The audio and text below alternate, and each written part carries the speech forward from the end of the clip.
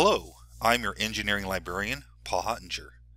If you need to contact me, you can email me at prhottinger@cpp.edu. That is prhottinger@cpp.edu. In this tutorial, you'll be learning how to use the property search filter in the Compendex database.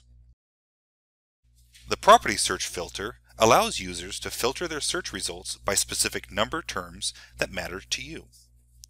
Traditionally, it has been difficult to narrow your results by numeric terms. Numbers can be ambiguous. How long is long?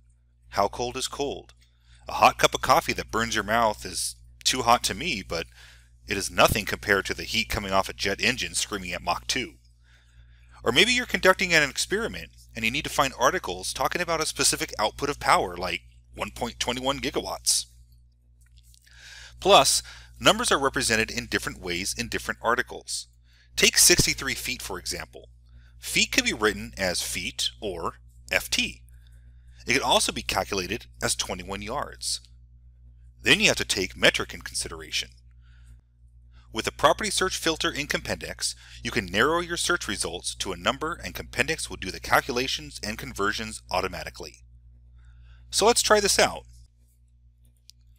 To begin, go to the library homepage located at www.cpp.edu. From the homepage, scroll down to the Featured Links section and click Databases. From the A to Z database list, click the letter C. Scroll down and click the link to Compendex.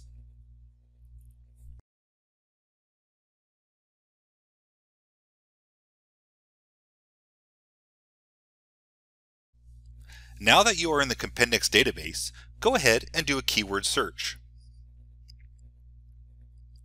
For my example, I'm researching suspension bridge design. So I put in my search terms, suspension bridge design.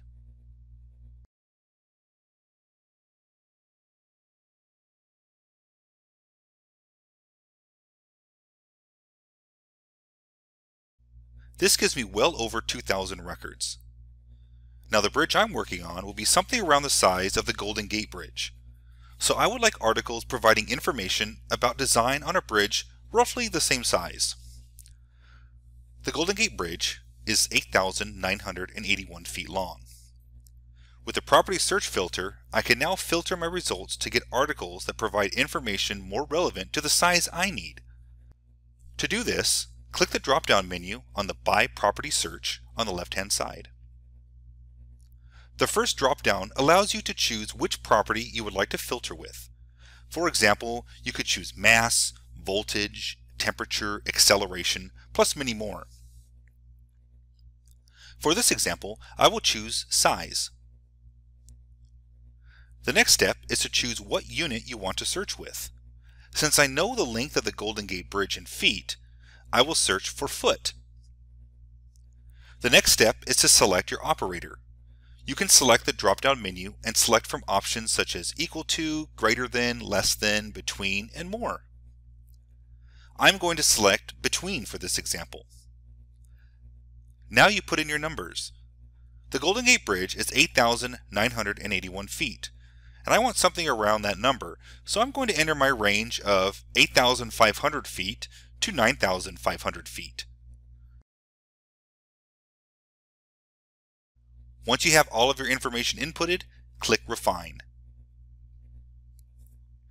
Compendex will now filter through your original results and give you sources that talk about suspension bridge design from 8,500 feet to 9,500 feet in size. As you can see, our amount of results changed dramatically. But the information is probably much more relevant to our project. For example, let's look at this first article. The title has suspension bridge in it, but the size is 2,800 meters. The property search filter automatically did the conversion for us, allowing us to find this article. Just for reference, 2,800 meters equals 9,186.352 feet, so it falls within our search criteria. So there you have it. Just a few easy steps, you can narrow your results to whatever property fits best for your research. If you need any further assistance, please contact me, Paul Hottinger, your engineering librarian.